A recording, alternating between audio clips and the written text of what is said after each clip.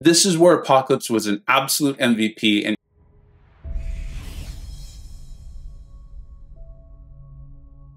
hey, welcome back to the channel. All right, it's finally time to go over the last two of the four main champions I used in the Gauntlet. These two did not take nearly as many fights for me. One, I think there's a good reason for it. The other one was just me being stubborn and really wanting to use Professor X because he's so awesome. The two, obviously it's clear by the thumbnail and the title, I hope. It's gonna be Apocalypse and Cable. I'm gonna show here this first fight with Apocalypse. We'll talk about them as we get into them, and I will speed one up because it takes quite a while. So we will fast forward through that, but I do want to talk about them, and then we'll show the other three with Cable. I'll talk a little bit about why I think if I could do this all over again, I probably wouldn't bring Cable as much as I love him, and I do love him. Let's get into this. Okay, so this first fight is going to be this fight against Apocalypse. With Apocalypse, we're going up against Nightcrawler. And here's something that I've been trying to mention in every single one of my videos on the Gauntlet, because I do think it's very important people see it, because I continue to get questions about Falcon. There are some fights he can work for, but they're going to be few and far between, and I think he's often going to be very difficult for him. Doesn't mean it can't be done. And the reason is so many of them have some sort of ability, accuracy, immunity, or something like that. And remember, that's how he works. That's how he's shutting these things down. So for me, a champion like Professor X or Apocalypse, if you can build up his evade counter, is just better because they just don't let the defender evade. It's not that they prevent the evade from reducing ability accuracy. Let's check this out so you know what I'm talking about. If you're not familiar, I did do a full breakdown with, it is now, the spreadsheet is up to 8 different, I think it's 10 actually, teams from some really excellent Masters tier level players. And Apocalypse was a very common option. In fact, I believe DLL used him for the vast majority of his fights. Now, I know it seems like I'm going in and just attacking like a crazy person, and I kind of was. You see, and this is the one negative to Apocalypse's evade counter, is that you need the opponent to evade, and you get those charges. You see it in the upper right-hand corner. It's actually under Nightcrawler. It's that passive evade, right? It's a little red, white icon in the red circle. And we now are like 80% chance to prevent evade or something like that. We want to get to 100, but the problem is that I need him evade to get to 90 and 100. So honestly, I was just playing like a crazy person at this point. I was very comfortable just using a revive, and it was kind of an efficient play for me wanting to get Apocalypse's evade evade counter up high. Right about here, if I remember correctly, it was somewhere within this fight, I realized I think I can actually just solo this fight. I should stop playing like a crazy person. I'm going to start ending combos and lights. I'm going to obviously continue to play Apocalypse as best I can, meaning I'm going to keep his debuffs up. And then I'm going to get to the SP3. Let's make them permanent. And then this is also going to land the concussion, which would normally be really helpful. But remember, this has that force of will node, so I can't lower Nightcrawler's ability accuracy, right? So don't think that that's going to help you out either. You really need to get these evade charges going. 80% or 80 is pretty darn good. So I'm just going to continue this on. I'm going to get to his SP2. For those of you who are not familiar, I did use a 30% champion boost throughout this whole run. I also used a 200% mutant boost. All right, so just baiting that SP2. We got another evade there, so now we're at the 90. There's just one more if we can get it. And then I know that opponents just will not be evading. You're seeing how often the evades are failing anyways, and Apocalypse's specials are doing amazing damage. He was so good. Again, if I were to do this run over, I believe I would use him more. I would not actually bring in Cable. So many people were able to ramp up their Apoc through good play and get him going. Did not need him at the 4 evade charges.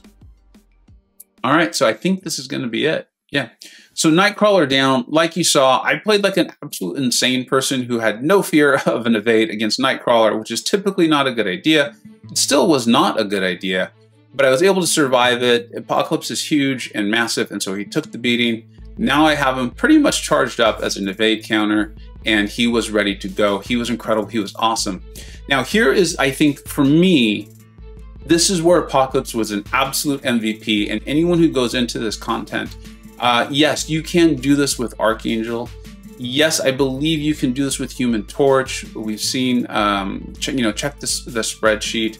There are other options, but for me personally, by far the best option was Apocalypse, and I'm going to show you why, right? First of all, there's this hard knock life node, and that's a real problem. It was difficult for me to deal with that, particularly with Sasquatch going into the Wrath of Terrax and things like that. I did not remove dexterity, so the power snack was coming into, and then this life cycle. So they are immune from the damaging debuff, so they're not taking damage, and you need to cancel out his heal. Remember, Sasquatch, if you can start to, I believe it is reverse his heal, he actually stops trying to heal. It is in his kit. It's part of how you can fight him. So you want to have maxed out Despair. You want to max that out. And then the fight with Apocalypse is, it's very patient. You want to get all the debuffs on him, get to your SP3 to make them permanent, right? You're through your SP1, your SP2, you're now going to have those debuffs on him. They're not going to be causing damage, but they're there.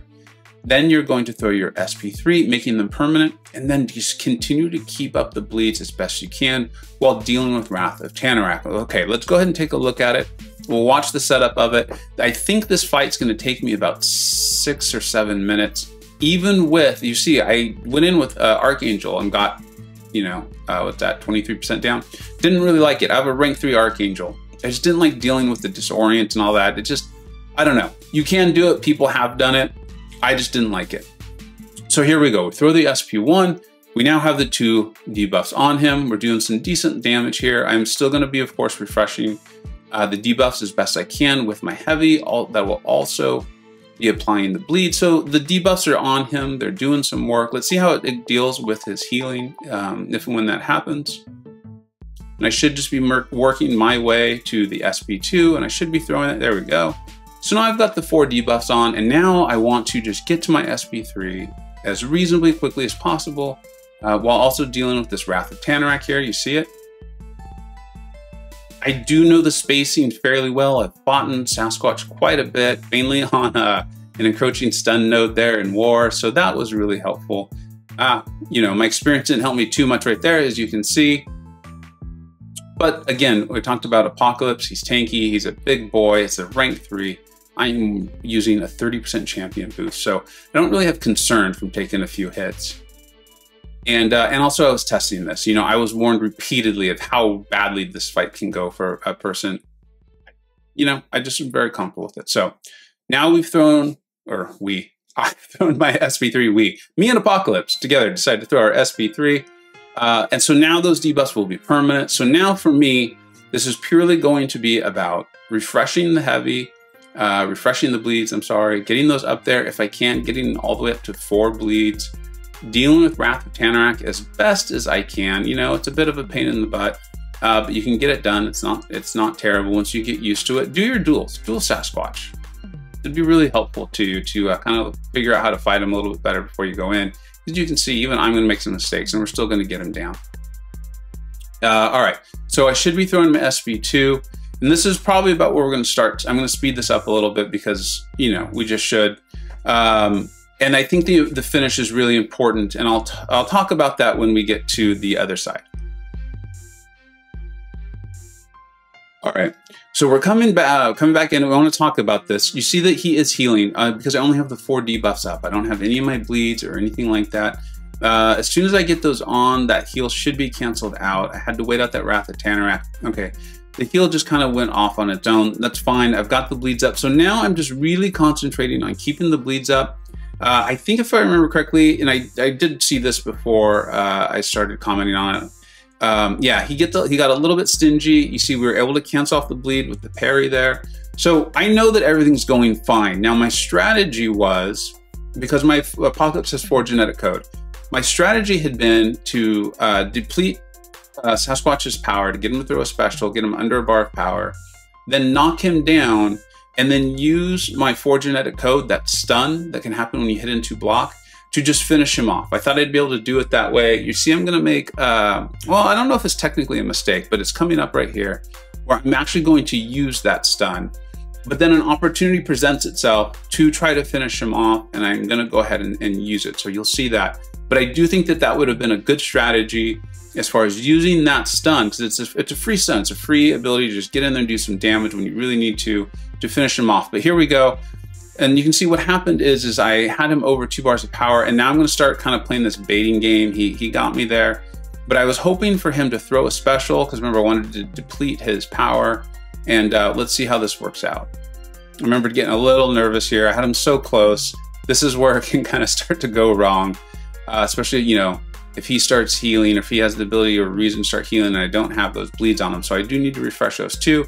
So he finally throws that special. I'm able to counter it with my heavy. And then the Wrath of Terrax actually triggers there too. You see, I have a whiff. Fortunately, I kept my SP3. I do think that's a smart thing to do when you fight Sasquatch, when he has that Wrath, because you can get countered or pinned against the wall there. Having your SP3 to get you out is a really nice thing. And then I think we're going to finish off this Wrath of Terrax here. I was like, okay, I didn't have my moment. That's fine. Don't force this. Stay calm. And let's see here. I do think I need to end up baiting this next SP2 one more time. This feels like a repeat of the last SP2. I even got clipped. Here we go. All right. We've got our ending now.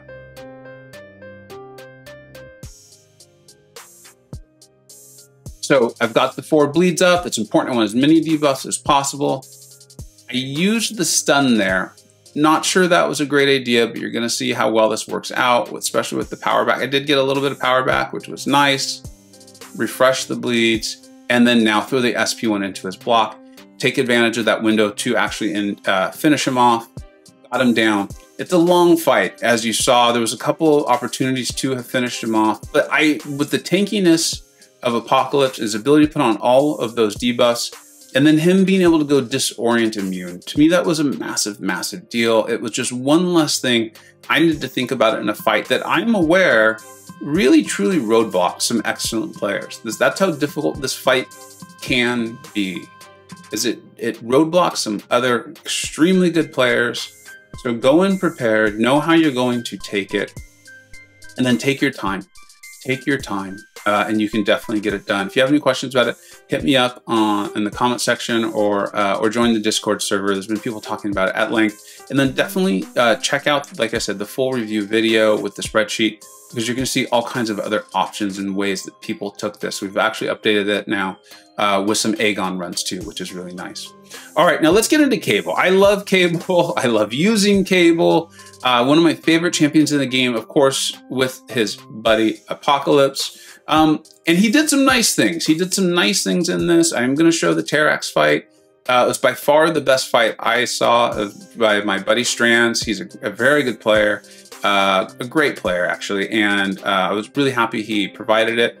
This Void was a bit of an issue for me. If you've seen my other videos, I went in with Professor X. I took him to rank 3 literally minutes before I went into the Gauntlet. I had watched MSD's video and I was like, I can do this. And I didn't do bad. I just did not do anywhere close to as well as MSD did. So I did not, I didn't want to bring him in. I was just going to throw Cable at him, see how it could go. And then, so if you take a look at this, right? The power shield is there, which is going to be a little bit of an issue, but the biggest issue for me was the long distance relationship. And that was a problem for me as far as the damage I was taking because of the weakness debuff by being close to Void and having that pan out really well with Professor X. Obviously with power shield, if you can get to your SP3, or maybe if I should have just gone to the SP2, I don't know. But that was a bit of a problem for me. And I had died and I'd wanted to throw Cable at him so I could kind of test out the fight. And then you're going to see how well this works out with Cable. The reason being, Cable does so much of his damage with the heavy. You see that this Void had about 577,000 health, right? So this isn't a solo. But I think if you see it, you're like, oh, Cable can do this. So because I am staying away so frequently, you see I'm backing up like a crazy person. But because I'm able to do that, just go in and do these parries, I'm not close to him. I'm not close to him, so I don't have to worry about the weakness nearly as frequently. I can do the parry, and then as you saw there, I did do a 5-hit combo just to get Void's debuff off of me. It really wasn't bad. Look at how well this is going to go. If you're not familiar with Cable's SP2, it actually isn't bad too. That's a 90% concussion. It does land an Incinerate, which obviously isn't very helpful versus Void, but things are going well. You see, that is by far the most damage I'm going to take. And that's from a missed heavy off of the SP2. Again, I was just testing this stuff out. This was really like, hey, let's see if this works fight for me with Cable. That's kind of how, that was Cable's role for me in Gauntlet. And he did a really nice job with it. So I'm backing up again to get that weakness off of me. Now I do need to, well, I intercepted there to get over the 10-hit combo. This wasn't bad. Again, keep in mind, we've done about 50% of the health that Void had. He had about 70%, if I remember correctly. We've got him all the way down to 33%. If I don't take that combo to the face, I'm still around 70% of my health. 70% health myself. That's a bit of a tongue twister. And this was good. This was really good. This worked out. Cable did his job. He wasn't just parry heavy over and over. Of course, it's nice when you can do that and get that degen going like crazy. But you see the damage. You see the damage was going, and the really crazy part is this was actually a bubble shield node. So, you know, it's not typically something that you think of for Cable because he's doing the parry heavy. It's just, that's how immense his degen damage is. And then, oh, you know, Void, I told him not to throw his SP3. Obviously, I just got a little too aggressive. I don't recommend doing that, but we got him down. So Cable can work for that. I wanted to show it because a lot of people have asked me about Cable and how he did in here. Okay, in this fight, I actually cannot explain this fight. I do not understand what happens here. If you do, let me know, because you're gonna see how this works out. So there's polka dot power, which obviously I'll be getting power because I'll be applying that debuff. This is where I don't understand what happened, is the sharpened claws. Let's go and take a look. So the Killmonger is supposed to slash through blocks, inflicting 5 bleeds, 5 stacks of bleeds. Each bleed does 10% of attack over 3 seconds. To me, that seems like a decent amount, but watch what happens here. Watch this. I was getting prepared to kind of, again, Cable was like I'm a little bit tired, I'm a little bit frustrated. Again, I realized Killmonger's starting about 50% health. The point of this wasn't to show you these solos, just to kind of show you like how this went. I got a lot of questions on Cable. Look how little bleed. I understand there because I have the synergy with Professor X, but watch how little damage it does once that's down. I just don't fully understand. There's probably something about it. I'm sure a bunch of you, I'll probably hopefully get like 10 comments saying like, dude, here's what happened. But I really want to know. I'm still at 100% health. That the Professor X synergy, that damage mitigation shield, it will come down. But you see how much damage we're doing to Killmonger in the meantime, right? This is going exceptionally well. Okay, so now that's off, and look at this. I don't know if this is a bug, in which case I guess we should report it to Kabam. But just very little damage is being done to Cable. So this just became kind of a bait. Killmonger's heavy, you know, respond to it as best I can with heavies and stuff like that. Get that damage going. You see how much damage we're doing to Killmonger here. And the bleeds into the block are doing very, very little. Maybe that's how little damage they're supposed to do. I would have thought they were supposed to do a lot more. Cable owned that. Clearly could have soloed the whole thing. And then this fight's from my buddy Strands. This is the one that a lot of folks want to see. I went back and watched my video because I was like, I really hope I did a good job of making it clear. Cable was not a great option for this fight. He just was an option, right? I happened to bring him in because I wanted Apocalypse ranked up immediately with this 4 genetic code. So I did bring Cable in for this.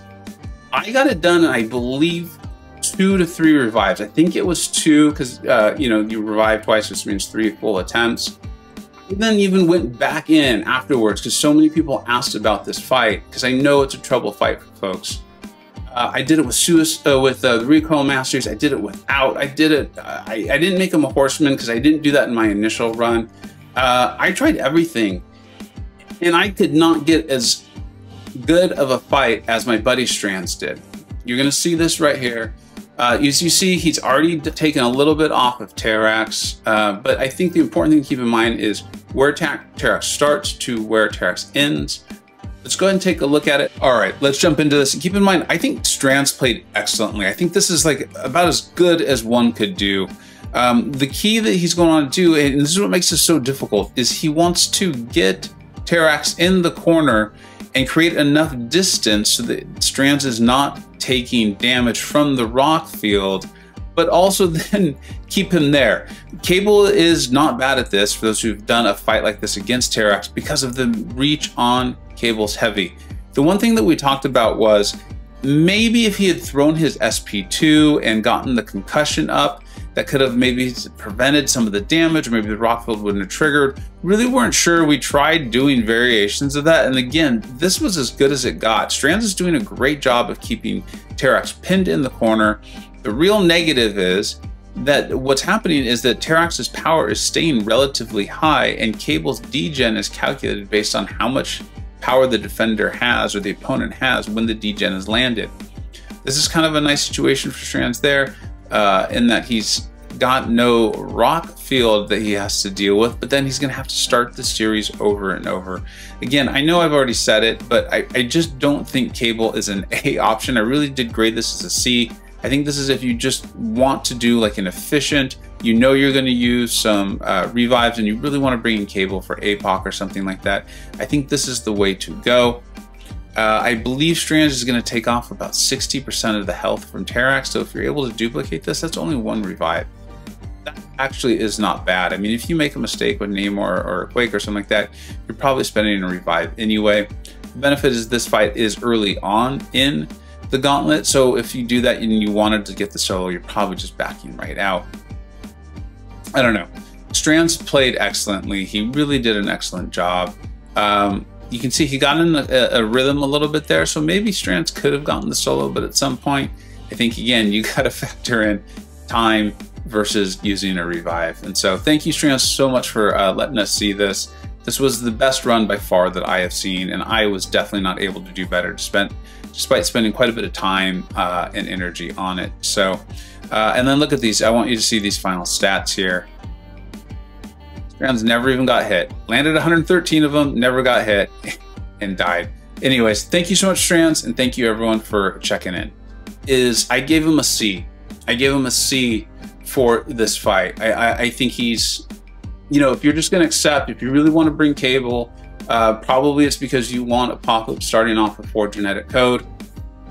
Then Cable can do this. Expect to probably spend 2 to 3 revives though. And so this is your efficiency. This is what you're doing. You're just gonna go in, you're gonna use items on this because you're gonna use Cable to get this fight down. But if that's not the tactic that you wanna use, and I am not advising that, I think if you're going in with Apocalypse, you're probably gonna be able to charge him up on his own. Take a look at DLL's run and take a look and listen to DLL's full breakdown on this. He did an excellent breakdown on the whole Gauntlet, so check that out too. It's definitely linked in the spreadsheet and in the description of the Build Your Team video that I did. Also, we've seen that I believe Clairvoyant can do this fight very well, and then of course Quake can, and then absolutely Namor could. And Work in Progress, who's also on the spreadsheet, used Namor for a couple other fights. So it's not like you're just bringing Namor in for this one. Keep that stuff in mind. So thank you everyone who has watched all of these. This will probably be at least for now, for the time being, this will be my last video on the Gauntlet. I think it was a tremendous piece of content. I had an absolute blast with it. I know there's a little bit of like, Quake's just gonna be able to do it, and Ghost too, but you know what? They're great champions, and I would prefer Kabam design really fun content, and if some people can get through it with Quake and Ghost because they're that good with them, then more power to them, and it's fun content for the rest of us who just aren't that good with it or don't have them. This was a blast. This was an absolute blast. I hope we see more things like this as time comes on. I know it's not something they can do monthly. There's just no way. But if this could be something that we get 2 or 3 times a year, that would be fantastic. Thank you so much for watching. All the kind words, the comments, the fun interactions have been incredibly fun for me. I've appreciated the heck out of it, and I appreciate the heck out of you all who have watched these things. Hit me up in the comments, Discord, show up to the streams, and just ask these questions. So many smart people surrounding in our community and surrounding this channel. We'll get the questions answered, or we'll figure it out together. Again, thank you so much for watching. Take care. I hope you either learned something, were entertained, or even better, a little bit of both. Don't forget to like, subscribe. Thanks so much for watching. Take care.